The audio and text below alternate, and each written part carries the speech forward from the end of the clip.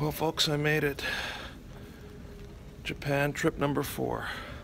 It looks like actually immigration customs is right ahead, so I gotta turn off this recording here very quickly. But I'll go through the arrival formalities, hopefully get my baggage, go to the taco bin, and then figure out the best way to get to my hotel. So I'll catch up with you guys some point after immigration and customs.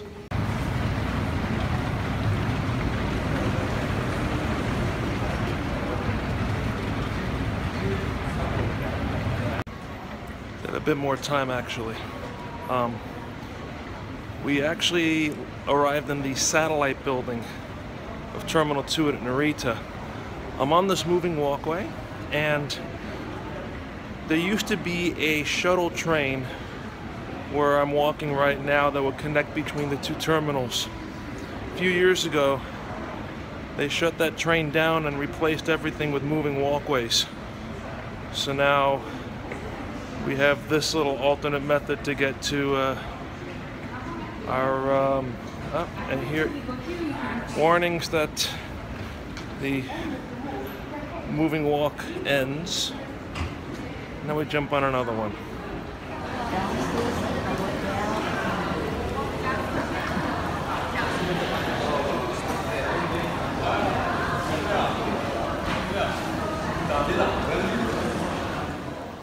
Alright, so that's got to be one of the fastest arrival procedures I've ever been through here. Took, I think, 20 minutes from the time I got off the plane. Go through immigration, collect my bags, go through customs. Customs was like several seconds, that was it. Okie dokie. Let's see what we can do. Okay, taco bin done. It looks like in about 20 minutes will be a train I can take directly to my hotel without having to change trains. This is how fast I got out of customs and immigration here.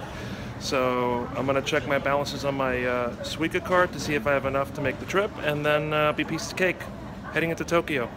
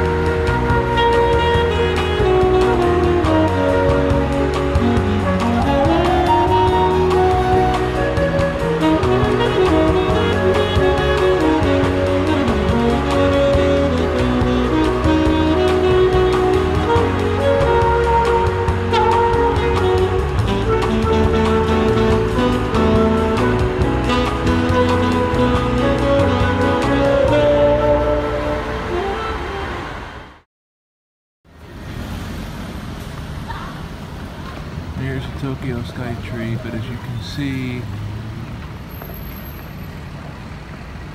it's covered up there. So I'm gonna go see what the deal is. I don't know if we were going up there tonight because of the cloud cover. I will investigate.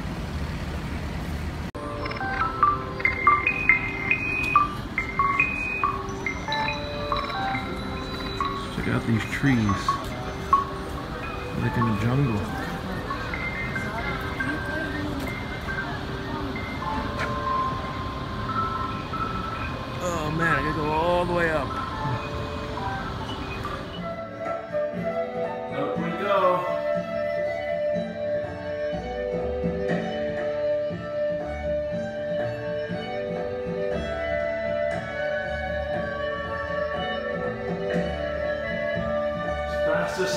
entering Japan. Oh, my ears are popping. Holy crap.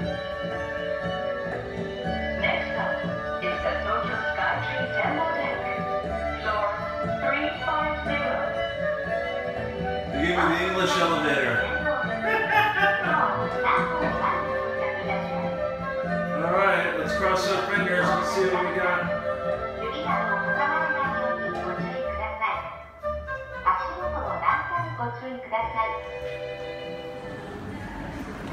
Well, bad luck. Unfortunately, this is what we got.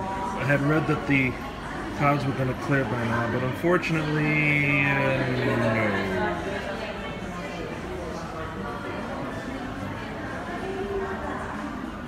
You know what? This gives the view a distinctive feel. Sometimes it's not just about how far you can see.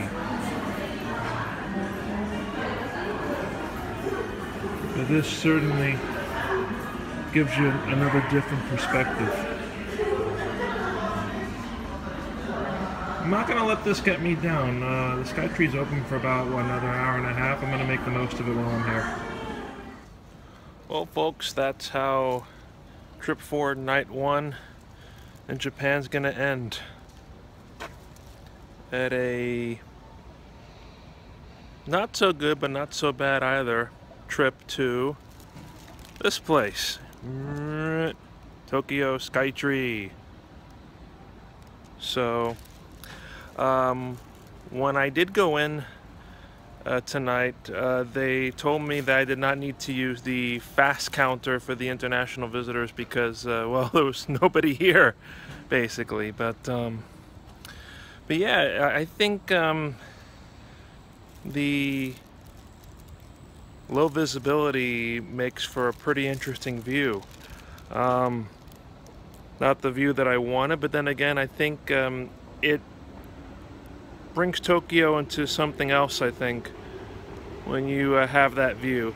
Plus, the views from below with that cloud cover are spectacular. I just posted one of those on my Facebook. But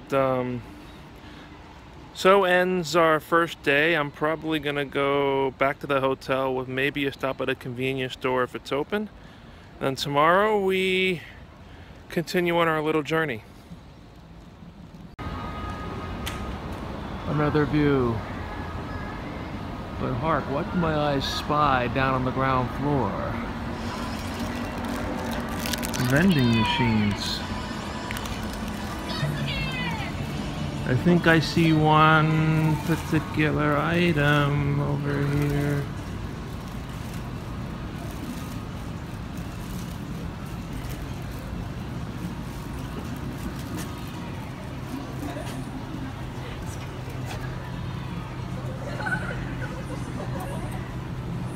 I'm so having one of these. I miss it. I should have enough money in my Suica for this, so let's see if that will work. I'm gonna hit this and that. Perfect. And we're gonna whip this and pick up our ice cold Georgia Emerald Mountain Blend drink. Dun, ta-da. They don't import this to the States anymore. They've long stopped that. And it's about time I go back to enjoying this wonderful iced coffee. Well, we're still here at the SkyTree. But check this out. I'm on the other side. I didn't realize this. Over here is a canal. And I believe it's in the direction we're looking here. That the, well, just had it on the map a moment ago. This is a drawback of having to use your phone and to do maps and video at the same time. Actually, let me just check one thing. I was correct. The direction we're looking at down here, the canal will dump out to the Sumida River, which is one of the rivers that goes around and through Tokyo.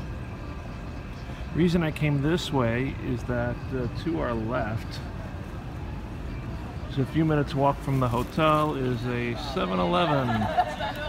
And what's important about the 7-Eleven, it has foreigner-friendly ATMs, and that's where I'm going to withdraw some more yen right now. So the ATM visit has taken place, the money has been withdrawn, and the machines have been upgraded, and now all the ATM machines play lovely music when you withdraw money.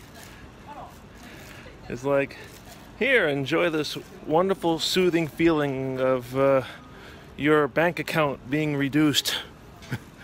So there's going to be one more thing I'm going to try before I tuck it in for the night. Oshiage train station is right ahead of me. What I'm going to try to do is try to top up my IC card for tomorrow. So this way, when I leave, I won't have to worry about it so much in the morning. I can just not worry about low balance and just go. So it's here in front of me now. It's a bit of a deep station. It's a few floors down, but once I can get to the machines, I'll try to show you how to charge an IC card. Okay, so I think we're going to go here. I'm going to see if there's a way to charge this IC card in the regular ticketing machines. Let's go to English. Please touch the button of your choice. Charge, new purchase. So this is where you would go to purchase a new IC card or charge one that you already have. I have a Suica, and that can be charged too. And we're going to insert the card. Giving me my balance.